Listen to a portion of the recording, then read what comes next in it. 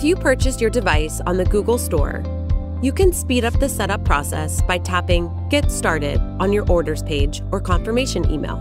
This will guide you through syncing your device and iCloud photos and videos to Google Photos and help with moving passwords from Keychain.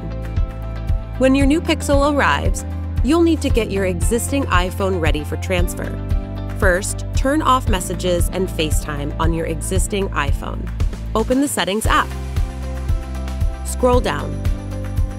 Tap Apps. Tap Messages.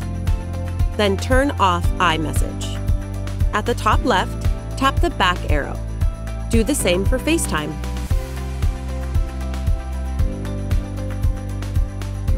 Turn on your new Pixel phone, and on the bottom right, tap the arrow. Select your language and region. When prompted to set up using an existing device, choose iPhone or iPad.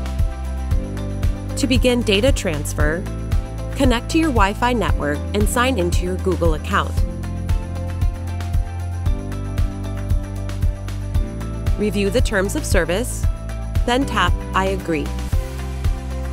Depending on your phone model, it will have a physical SIM, an eSIM only, or both. To learn more about eSIM, visit g.co/pixel/eSIM. If you have a SIM card and didn't insert it already, insert your SIM card into the SIM card slot tray using a SIM card tool.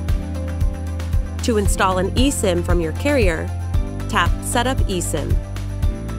Setup will lead you through how to keep your phone secure using a PIN code or pattern, fingerprint, or face unlock. Review each screen to continue.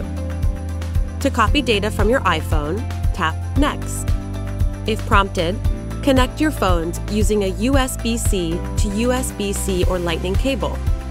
Transferring via cable supports additional data. To prevent transfer interruptions caused by iOS, disable Screen Auto Lock on your iPhone by navigating to Settings, Display and Brightness, Auto Lock, and change the setting to Never.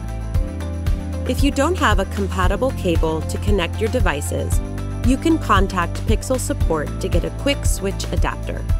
Or, to transfer via Wi-Fi, download the Android Switch app from the Apple App Store.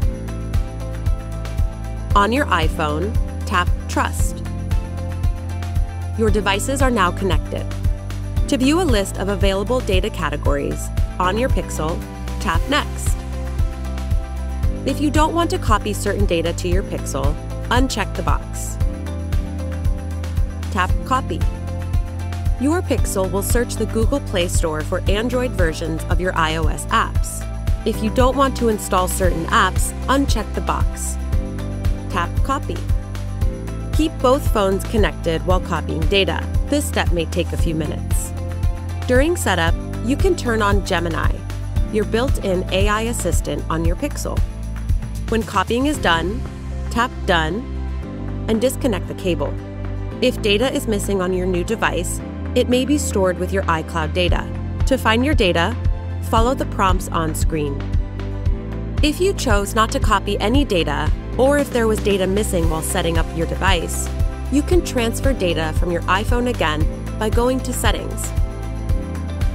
Then tap Backup or Copy Data.